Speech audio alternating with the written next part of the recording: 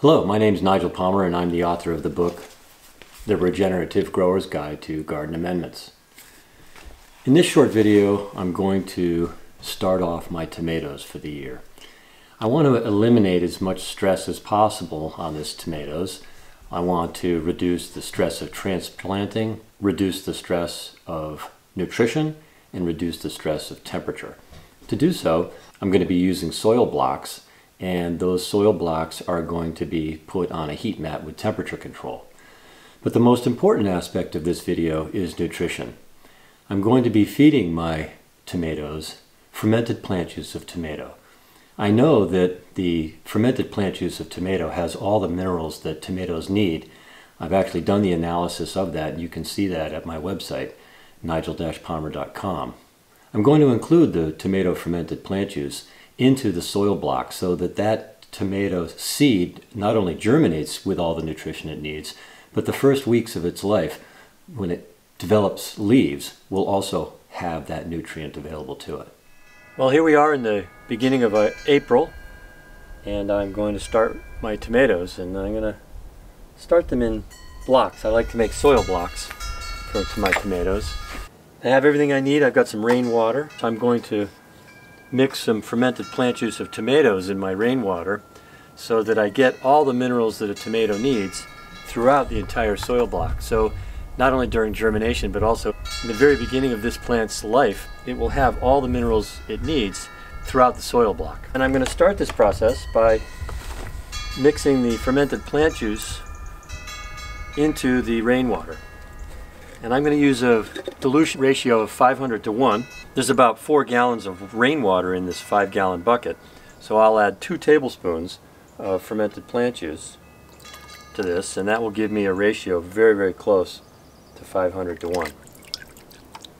And of course I'm going to mix this by spinning the water in the bucket.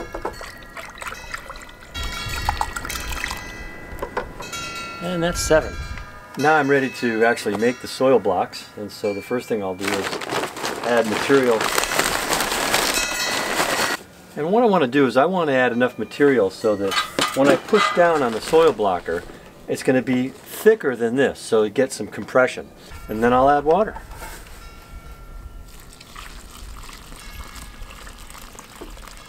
And I can always add more soil, and what I'm after here is a peanut butter type consistency.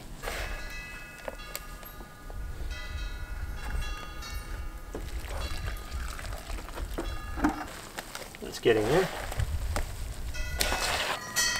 I can see there's too much water in here, which is fine, because I can always add more soil.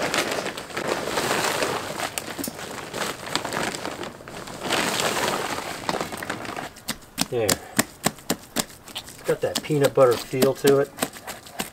You can see that not a lot of moisture comes up when I push it down. That's looking pretty good. If I wanted to, I can just merely put some material up at the end I want to work with to make it that thickness that I want. So that's a good thickness. A little bit thicker than the tool. So I'm ready to make a soil block. So I want to put my soil blocks on something that I can move them around and I can water from underneath.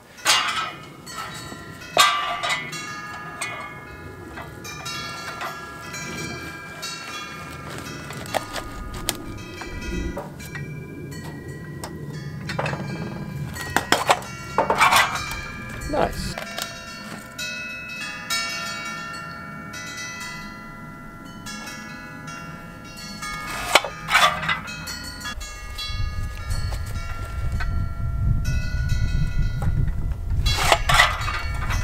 Go. My tomatoes are going to like it in there. The soil blocks are in containers so that I can move them around and I can water from the bottom.